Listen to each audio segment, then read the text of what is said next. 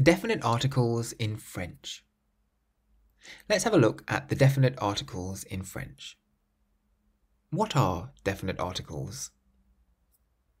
The word the is called a definite article.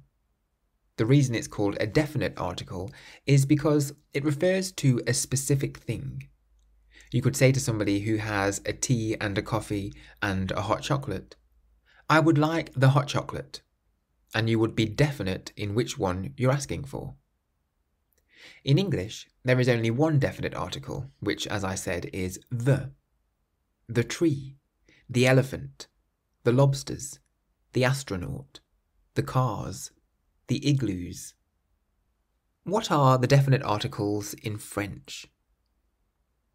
In French, there are 3 definite articles: a masculine version, a feminine version, and a plural version. The masculine is le. The feminine is la. The plural is les. So le, la, and les are the definite articles in French. The version you use depends on whether the noun it goes with is a masculine noun, a feminine noun, or a plural noun. If it's plural, it doesn't matter whether it's masculine or feminine, you simply use les. So you put le in front of nouns that are masculine and singular, you put la in front of nouns that are feminine and singular, and you put les in front of nouns that are plural. For example, le café, the coffee. Le thé, the tea.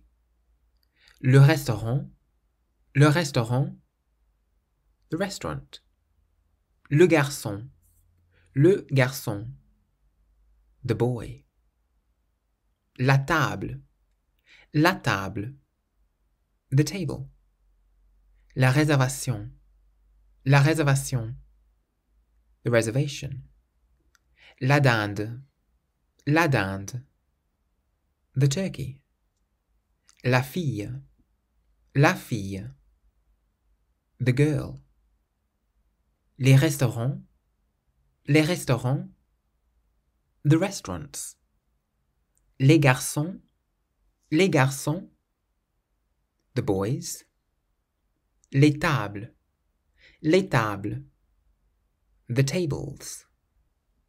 Les filles, the girls.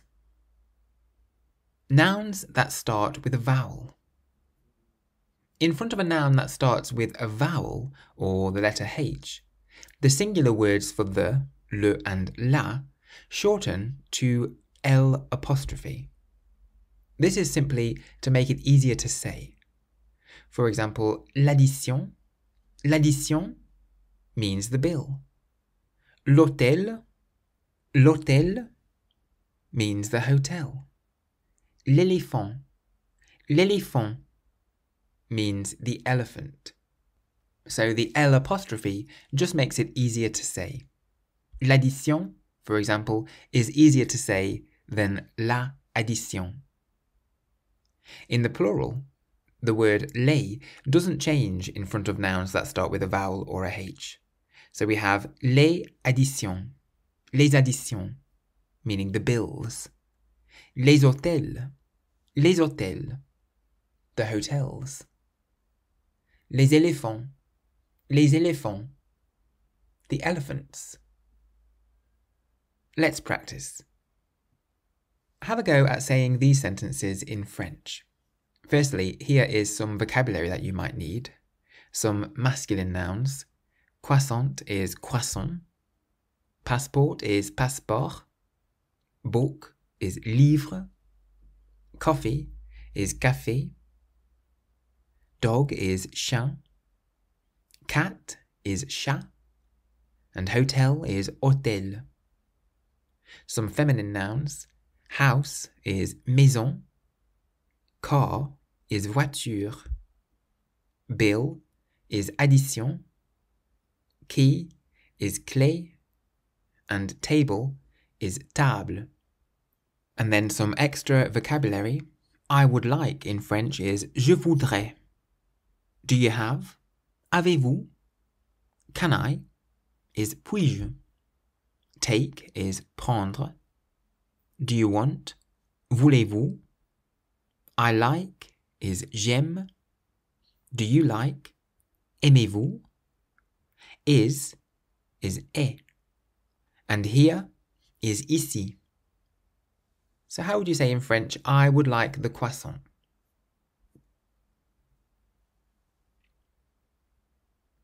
Je voudrais le croissant. Je voudrais le croissant. Do you have the key?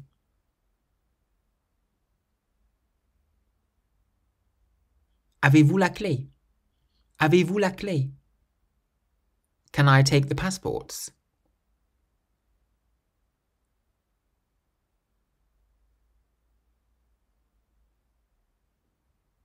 Puis-je prendre les passeports?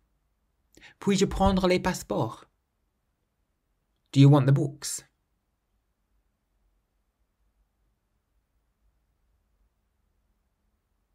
Voulez-vous les livres? Voulez-vous les livres? Do you have the book?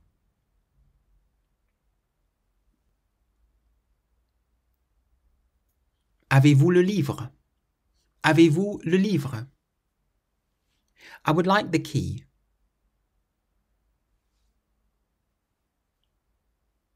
Je voudrais la clé. Je voudrais la clé. I like the car.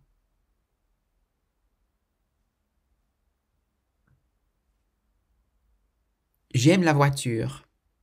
J'aime la voiture. I would like the bill.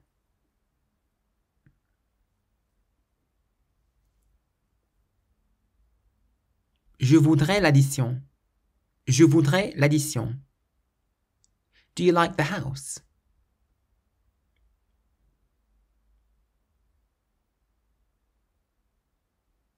Aimez-vous la maison? Aimez-vous la maison? I like the coffee.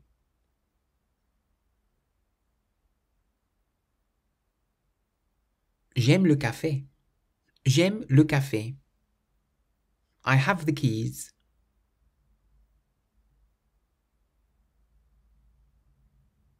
J'ai les clés. J'ai les clés. Can I take the croissants?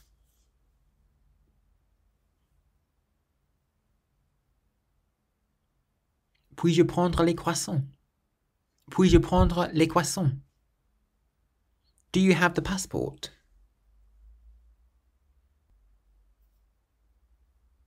Avez-vous le passeport? Avez-vous le passeport? Do you like the cars?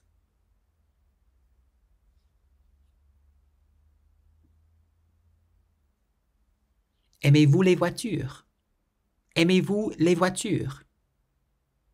I like the houses here.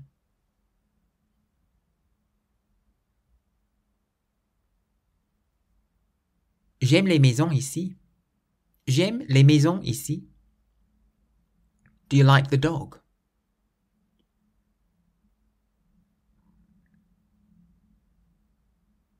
Aimez-vous le chien? Aimez-vous le chien? I like the cat.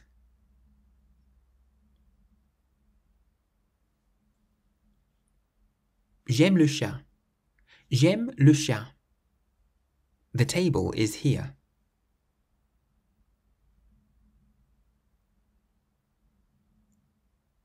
La table est ici. La table est ici.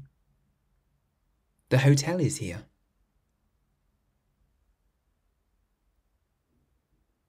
L'hôtel est ici. L'hôtel est ici. Do you have the bill?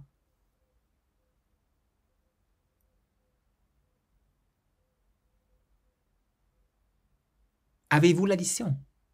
Avez-vous l'addition? If you're finding this video useful, please consider pressing the like button, or as the French say, le bouton j'aime. Or in fact, they tend to say, mettez un petit pouce levé, which means put a little thumbs up. Or you might even be so kind as to subscribe, s'abonner, as it really helps this channel to grow and reach a wider audience. In context. It's always good to look at the rules in context because it helps to solidify them in your mind. So let's read through a few paragraphs from Victor Hugo's novel Notre-Dame de Paris, or The Hunchback of Notre Dame in English. We'll focus on any definite articles we see. Chapitre 1. La grande salle. Il y a aujourd'hui 348 ans, 6 mois et 19 jours que les Parisiens s'éveillèrent au bruit de toutes les cloches sonnant à grande volée dans la triple enceinte de la cité, de l'université et de la ville. Ce n'est cependant pas un jour dont l'histoire ait gardé souvenir que le 6 janvier 1482. Rien de notable dans l'événement qui mettait ainsi en branle, dès le matin, les cloches et les bourgeois de Paris. Ce n'était ni un assaut de Picards ou de Bourguignons, ni une chasse menée en procession, ni une révolte d'écoliers dans la ville de Las, ni une entrée de notre dit très redouté Seigneur Monsieur le Roi, ni même une belle pendaison de Laron et de Laronnesse à la justice de Paris. Ce n'était pas non plus la survenue, si fréquente au XVe siècle, de quelques ambassades chamarrées et empanachées. Il y avait à peine 2 jours que la dernière cavalcade de ce genre, celle des ambassadeurs flamands chargés de conclure le mariage entre le dauphin et Marguerite de Flandre, avait fait son entrée à Paris au grand ennui de Monsieur le cardinal de Bourbon, qui, pour plaire au roi, avait dû faire bonne mine à toute cette rustique cohue de bourgmestres flamands, et les régaler en son hôtel de Bourbon d'une moult belle moralité, sottise et farce, tandis qu'une pluie battante inondait à sa porte ses magnifiques tapisseries. Le 6 janvier, ce qui mettait en émotion tout le populaire de Paris, comme dit Jehan de Troyes, c'était la double solennité réunie depuis un temps immémorial du jour des rois et de la fête des fous. So the words containing definite articles in that extract were la grande salle, which means the great hall, les Parisiens, means the Parisians, les cloches, the bells, la triple enceinte, means the triple enclosure, la cité, which means the city, l'université, the university, la ville, the town, l'histoire, means the history, le 6 janvier, the 6th of January, l'événement, means the event, le matin, means the morning, les bourgeois, means the middle class, le roi, means the king, la justice